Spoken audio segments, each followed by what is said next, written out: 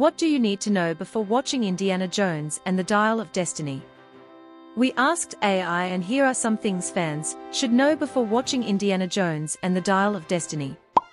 It is the fifth and final installment in the Indiana Jones franchise, and the first one not directed by Steven Spielberg, who serves as an executive producer instead. The director is James Mangold, known for Logan and Ford v Ferrari. It is set in 1969, and follows Indiana Jones as he races against time to retrieve a legendary artifact that can change the course of history.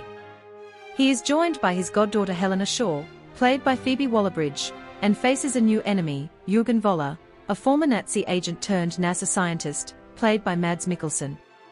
It also features the return of some familiar characters from previous films, such as Marion Ravenwood, played by Karen Allen, and Sallah, played by John Rhys-Davies. Other new cast members include Antonio Banderas, Toby Jones, Holbrook and Ethann Isidore. It is scheduled to be released on June 30, 2023, after several delays due to rewrites and the COVID-19 pandemic. It was filmed in various locations including the United Kingdom, Italy and Morocco. What are you expecting from the newest installment in the Indiana Jones franchise? Be sure to leave a comment below with your predictions. If you like the AI content, be sure to subscribe for more to come.